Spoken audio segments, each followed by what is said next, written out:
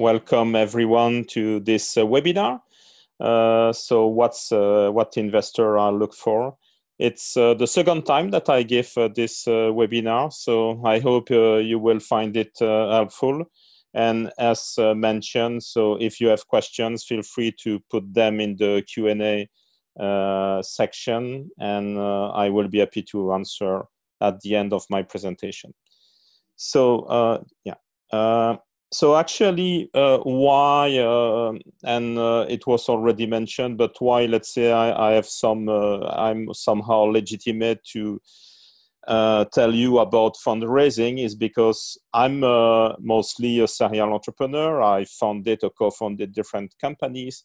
In total, I raised more than 150 million in equity, debt, and other, let's say, instruments.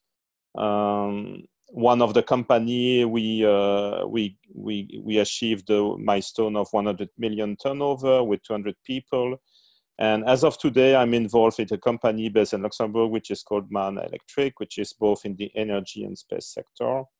I mentor and coach in different programs. I'm also a business angel, part of the Luxembourg Business Angel Network, of the space section of European Business Angel Network. I also co-founded the Luxembourg Space Tech Angels.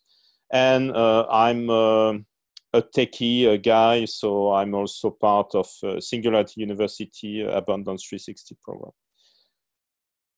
Okay, so that's about me. So now, when you meet an investor for the first time, what's important is, in my opinion, that you have some clear purpose, that you know exactly what you, why you are doing what you do. So, what's your purpose of your venture? And saying this, one framework which is very interesting is the one used by Singularity University, which is called MTP, or Massive Transformative Purpose. So investors, they like when you have a massive, let's say, goal. So when you think big, when you have really some audacious goal, this is always something which is able to really attract investors. Also, try to have something which is really transformative. So how can you really transform an industry or community, or even, why not, transform the planet and create a real impact? I think this clearly are the kind of projects that investors look for. And finally, an investor will try to understand why you do things. So what's your purpose? Why gets you off the bed every morning? What's your why? And this is very important, because I'm a strong believer that to succeed in the 21st century, you need to be purposeful, and profit will follow, but you need to have a clear purpose. And more what we see with millennials and the new generation is that they will follow you as maybe employees of your venture if you can really inspire them and have a clear purpose. So think about this and try to find what is your MTP, because an investor, maybe they will not call it MTP, but they will try to understand really what's your purpose and why you do things. They want to know exactly this. And then what's your moonshot, which is, let's say, a part of your MTP. And the moonshot is composed of three things. The first one, you want to tackle a huge problem. So try to explain clearly what's the problem and why this problem is important, and how you are going to solve this problem. And never forget that the biggest world's problem are the world's biggest opportunities for entrepreneurs.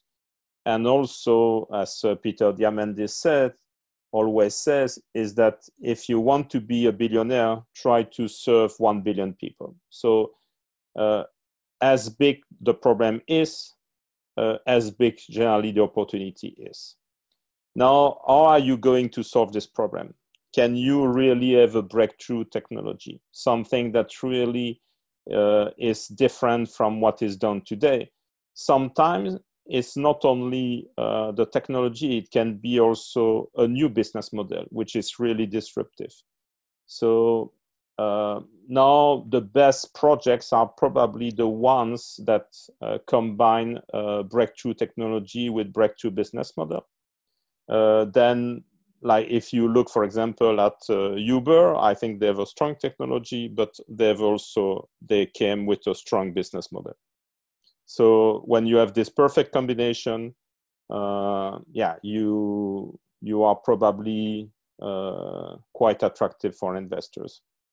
And then you need a radical solution. So you need a different way also to do things. And this is part of how you are going to execute your plan. And normally investor will also look at this. So what is your go-to-market strategy? What is your distribution strategy? How are you going really? What's your master plan? What are your different milestones over time? These are all questions that an investor will look for. So what is the challenge actually? The real challenge for an entrepreneur is to create value. So an investor would like to understand how you are going to create value, then how you are going to capture this value, and how you are going to deliver this value. And I always talk about the 3 T's. The first T is the technology. So the technology allows you how to create the value. So it's linked to your value proposition. You have a problem, you come with a breakthrough technology, and you solve a big problem. Now, that's fine, but if you have only the technology, it's not enough. What you need is to have traction, so to have a market which is big enough in order to capture that value. Now, you can have the best technology and you can have a big market, but if you don't have the right team to deliver this value, you will fail anyway. So it's why an investor will look at what I'll call the 3 T's: technology, traction, and team. And there is also a 4th T, which is the time to market. And this is something that most of the time many people forget about, but this is paramount.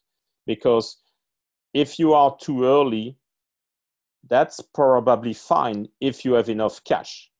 But the risk is that you are going to burn a lot of money before the market is mature enough. If you are too late, yeah, you understand it's too late. The market is already over. Maybe you could sell a fraction of the market potential, but the big part was already sold. So you are just too late. So think about the 3 T's, but don't forget the 4th one, which is the time to market. So this is here some questions that you can, let's say, think about these 3 T's, but I just mentioned about them. Now, one thing which is important about investors is that your expectations and the investor expectations may be different. So not always, but you may face a mismatch between your expectation or the investor expectation and your reality. What I mean is that your reality, most of the time, and the reality of an entrepreneur is very complex. You need to recruit people. You need to build a team. You face, let's say, people management issues. You need to have enough cash to survive. You need to sell. You need to market. So you have a lot of challenges. For the investor, his expectations are a bit easier and simple, because what an investor wants, he wants to put money he has some level of trust in you, and what he expects is that you are going to really succeed, and you can, at the end, in 3, 5, 7 years, 10 years, you can return him some multiple on his investment. It's basically what an investor wants. Now, some investors, and I will explain this a bit later, for example, like business angels, they have an interest which is not only money, because they want also to maybe help you and to bring their experience to you. VCs are also doing this because they have a huge network, so they can also help you with their network, etc. But ultimately, don't forget that an investor at the end, what they want, even if they like you, they like the project. You know, I don't know any investor that they like to fail and to lose money. So at the end, what they want is to multiply their money. Your reality, of course, it's also what you want, but I mean, your reality is also a bit more complex, because you want to build a company, you want to build a team, etc. And so you need to try to understand exactly what the investor is looking for. So try to speak with investors and ask initially, what are you looking for by investing in my company? Ask the question, so you understand exactly what are his or her expectations. Like, you know, this joke, if an investor comes, let's assume I'm having cause, and some investor is coming and asks me, I would like fat-free milk. Okay, I can say, okay, that's a great expectation, but how can I do it? So I think the proper answer to this is to say, look, that's a good request, but as of today, like this, I'm not able. Now, if I build a plant, maybe I can process milk and I can provide you a fat-free milk. So try to always argument, let's say, your replies, so that you can at some point match the investor expectation, but with some argumentation. Don't try to oversimplify, I mean. And these are some of the investor expectation. So they are looking that you have not only a well-thought business idea, but also a good plan, that you have some organization in place. They expect some integrity from you. They expect that you answer to their questions. It's why, for example, a good advice that I always give to the startup that I'm coaching, every month, just send a one-sheet summary or report of the situation of your company. For example, what are the green flags of the month? What are the red flags of the month? What is the situation, the cash situation? What is the situation regarding sales and marketing? What is the situation regarding the product development? What is the situation regarding the team, the human resources, etc.? And if the investor receives this every month, they know what's happening in the company. Because it's very frustrating. I have the case as a business angel. I invested in a company, and I never hear about the company. Only when there is a general assembly, I just receive, let's say, the notification that I must attend the general assembly. And during 1 year, I don't know exactly what's happening in the company. That's very bad. So try to avoid this by providing every month. If you think that every month is too much, you can do every 2 months or at minimum every quarter. But I think every month to send to all your investors a one-sheet report, I think is not too much.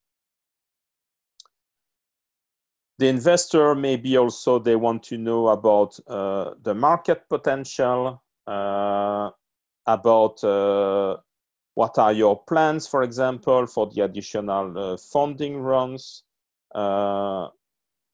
They they want to see that you can take their advices, that you are coachable, that you listen. And again, with this company, what I said many things, to the founder, but he doesn't want to listen, He doesn't want to do everything by his own, and he is making a lot of mistakes. So be like sponges. Try to listen to what experienced people are saying to you, and maybe not everything is true, so don't follow everything, but probably most of the time there are good advices, and it's the way for you to learn and to improve and to really be better, and this should contribute to your success. Also, they need to understand that you have some passion for your product or your service. So these are some of the expectations that you can face with the investors. Also, what an investor looks for is what are your qualities as your leadership qualities as a founder.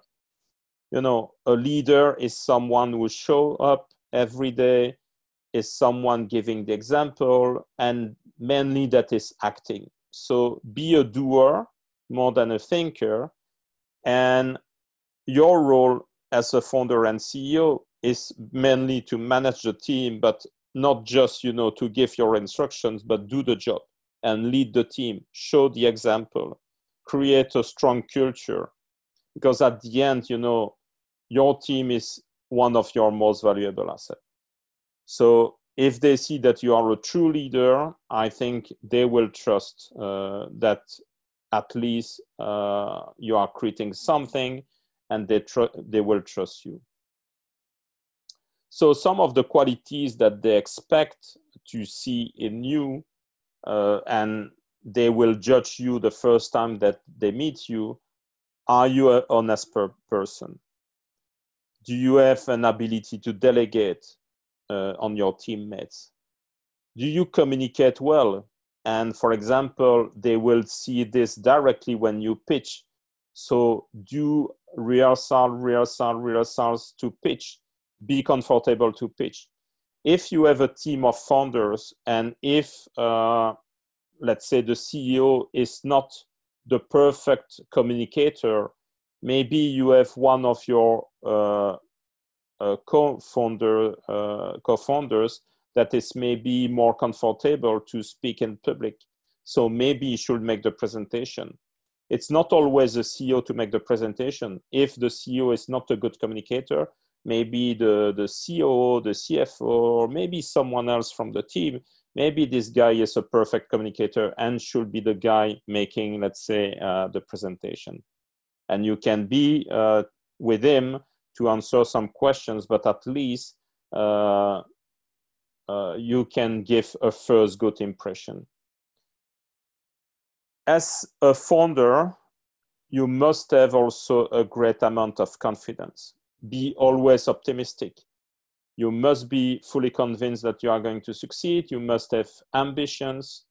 You must be audacious. And that, to build a company is a roller coaster. So you will have downs, you will have ups, but at the end, that you will succeed. And they must be sure that you have this level of confidence and that you will not give up after the first failure. Because, they put their money into the company. And mainly if they invest, is because they invest on your head. They need to see also that you are fully committed. So do you want to really spend 100%, 200% of your time on this venture? Positive attitude, optimism, I already mentioned this. Are you a creative person? Can you, when a problem occurs, can you come with some creative solutions? So thinking out of the box, not always seeing the problem from one angle, but from other angles. It's also what your team members will expect from you. And can you have a good intuition and gut feeling to sense the market, to sense the mega trends, and to see exactly how to navigate? You know, the world today is very chaotic, is going very fast, and what is expected from CEOs and from entrepreneurs is that they can navigate in this chaos, and using partially, of course, the data, but also using their gut feeling. And of course, what they expect also is that you can inspire, because at the end you will need to inspire not only them, the investors, but you will need to inspire your team members, you will need to inspire the clients, the partners, etc. So at some point you need to be charismatic. Many people think that charisma is something that we have or we don't have. It's true that some people have more, let's say, abilities to be charismatic, but you can also learn charisma. And I encourage you to read a very good book, which is called Charism Myth, which is wrote by Olivia Fox-Cabana. And I really encourage you to read this book, because you will learn techniques to improve your charisma. Yeah, and the last one, you must be approachable. I think that's pretty obvious. So when you will meet investors, be prepared to be asked a lot of questions. I think if the investor really do well his due diligence, he will ask you a lot of questions. And these are some questions that they can ask. So what are your key differentiation points with the competitors? When you will be break even? Are you going to use the money that they give you? The terms, for example, of the deal. If you have a management team, what's your burn rate? They will ask questions, of course, about your business models, if you have some IP protection. What's your exit strategy? What you expect during the exit, etc., etc. So really be prepared to answer a lot of questions. Now, how are you going to answer these questions? How can you be prepared? You can be prepared if you really work on your business plan. I mean, you must know your technology. You must know your business model. You must know your market. You must know your figures. You must be a master of your business. So some advisors can help you.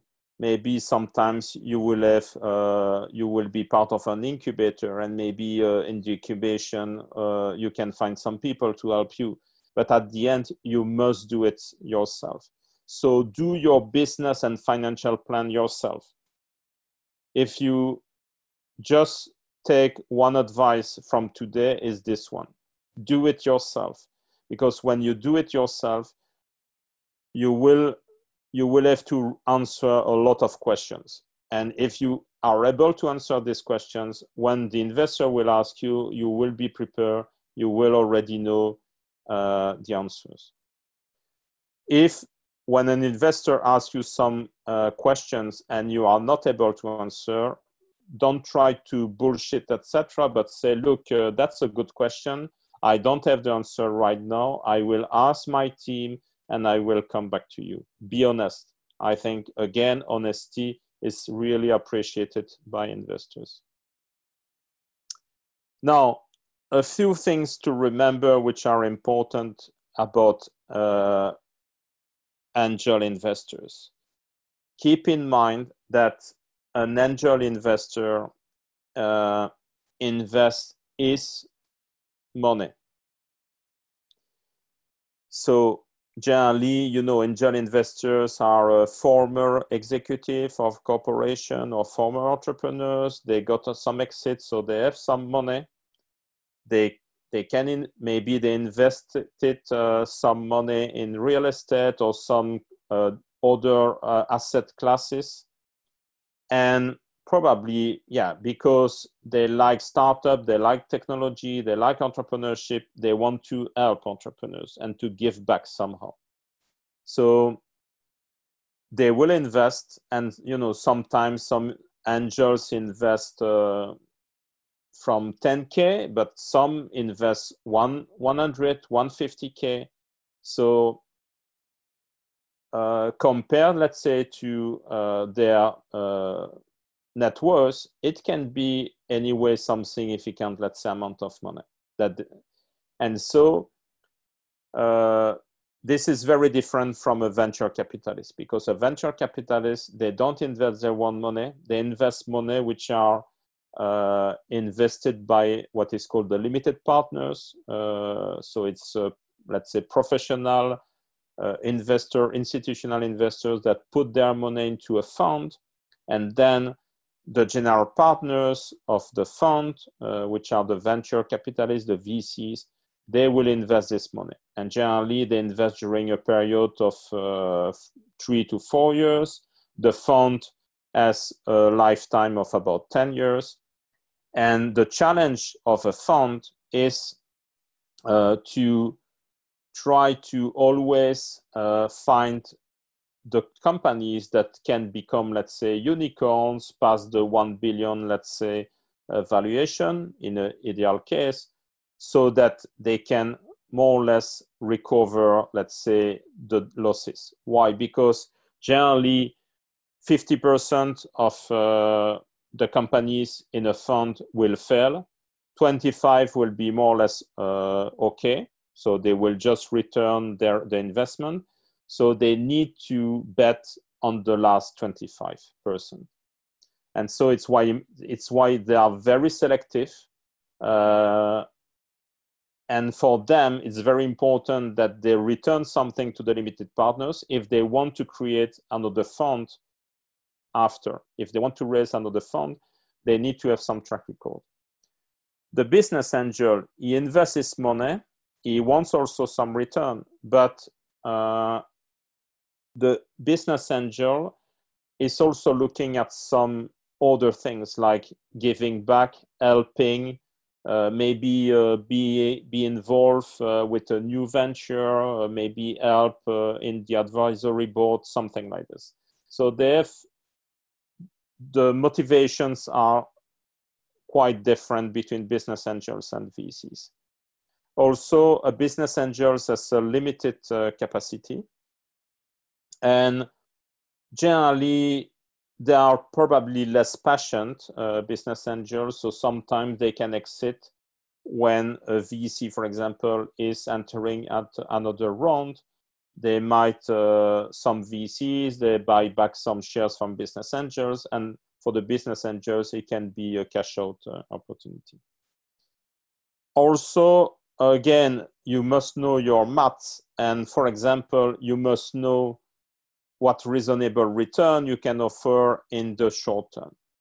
And for example, I give here some examples. If you want to give a 2x after 2 years, it means that you offer to the investor a 41% internal rate of return. But a 2x after 5 years is only 15% internal rate of return. So you see the differences. So when you say, okay, you are going to double your money, yes, but in which time frame? Because in 2 years, it's not the same than 5 years.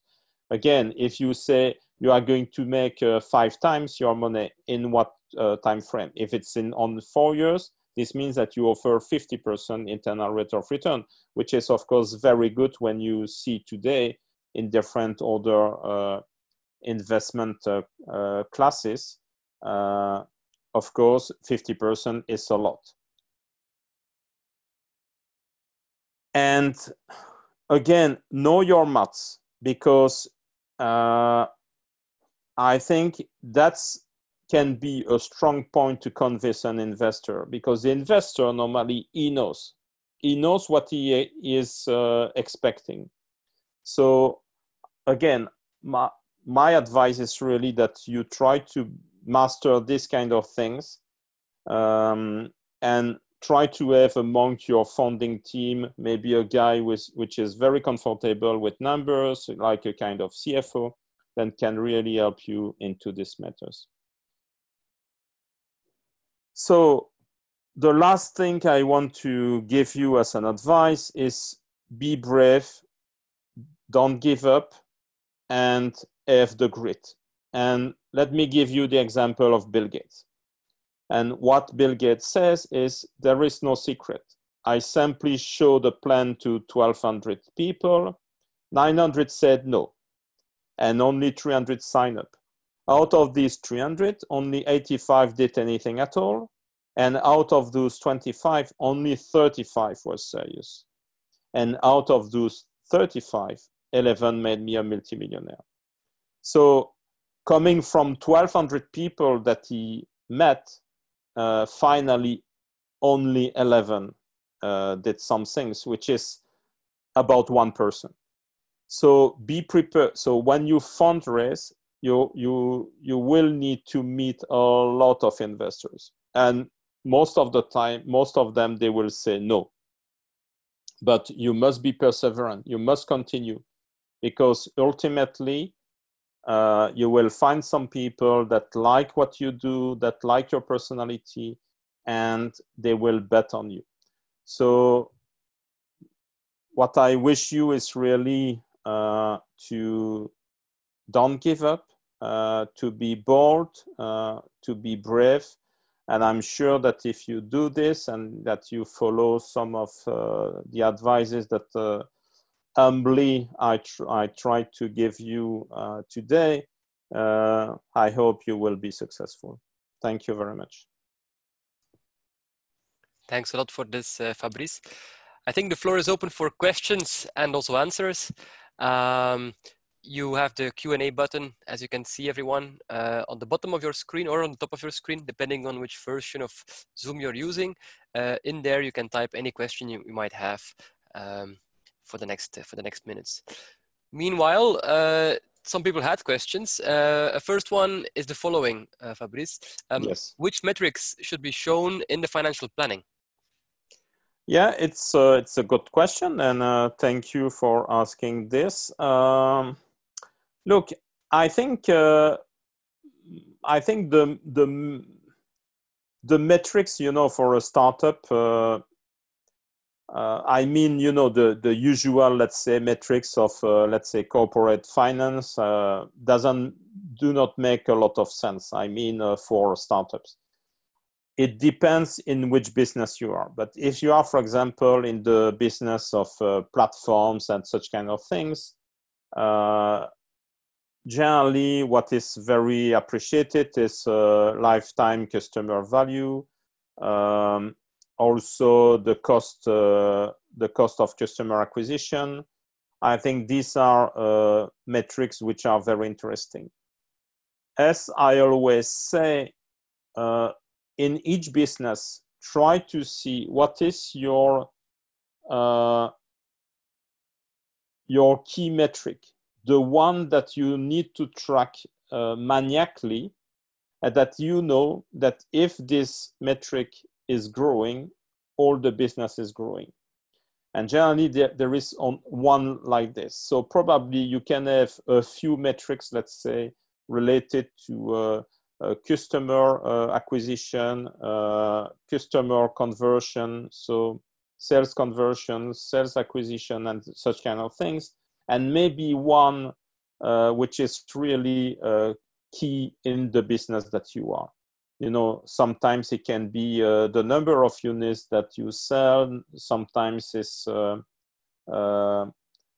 number, let's say, of the time, for example, to convert the sales or something like this. So it really depends from one business to the other. And also what is important is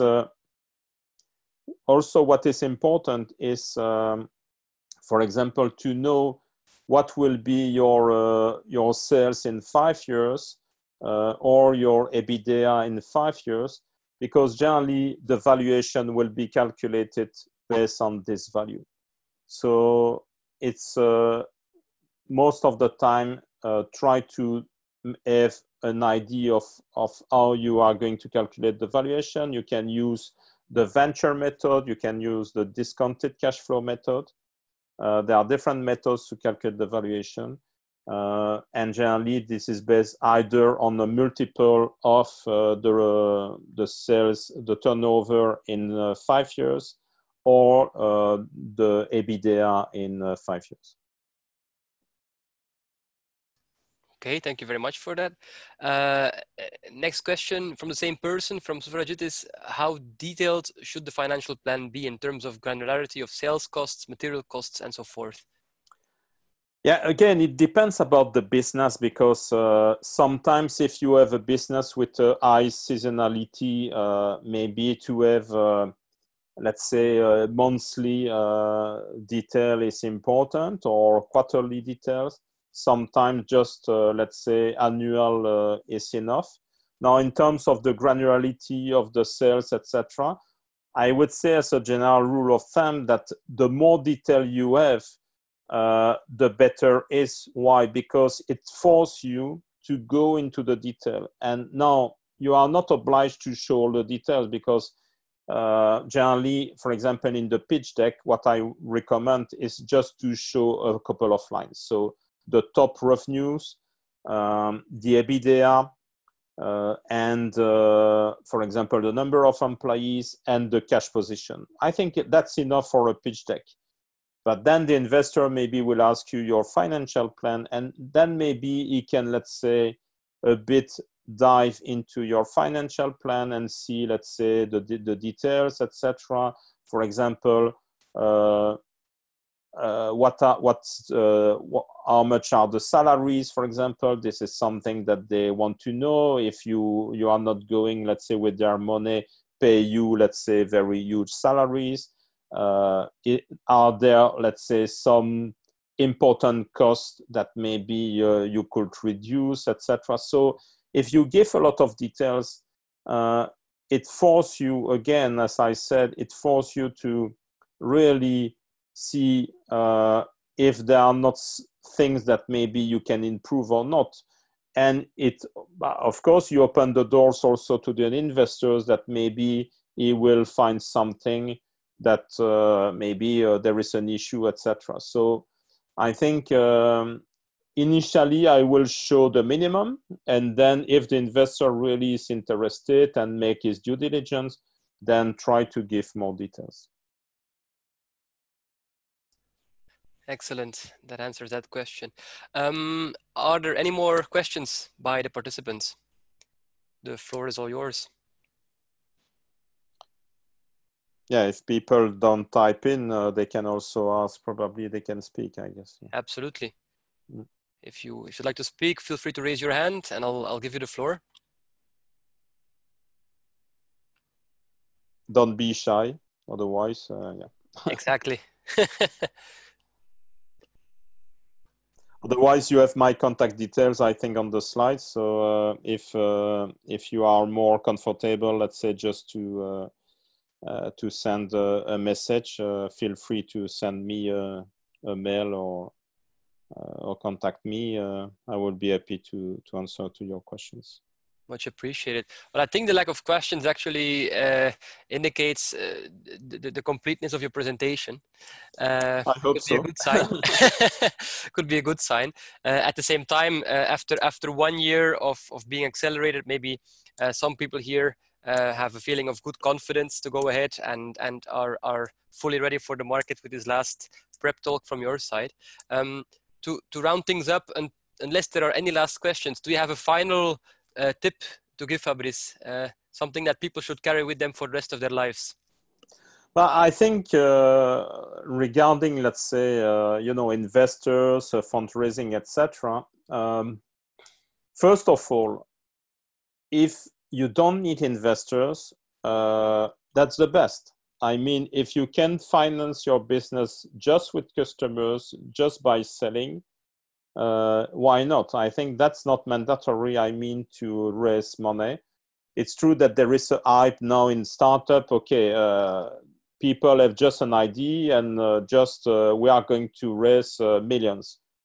okay, that's fine, but I think it's probably better also to build a business, to sell, and really, if you cannot, let's say, finance your growth yourself, then you need a partner.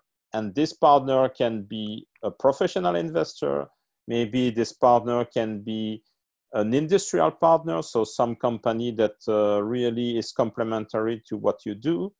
But I would say having also an investor on board also is a constraint. So, I mean, I'm not saying that you don't need investors. I think investors are really helping startups, and probably that 90% of the startup will not be here if they don't have, let's say, investors. But try to see when is the right time to get the investor on board. So I see two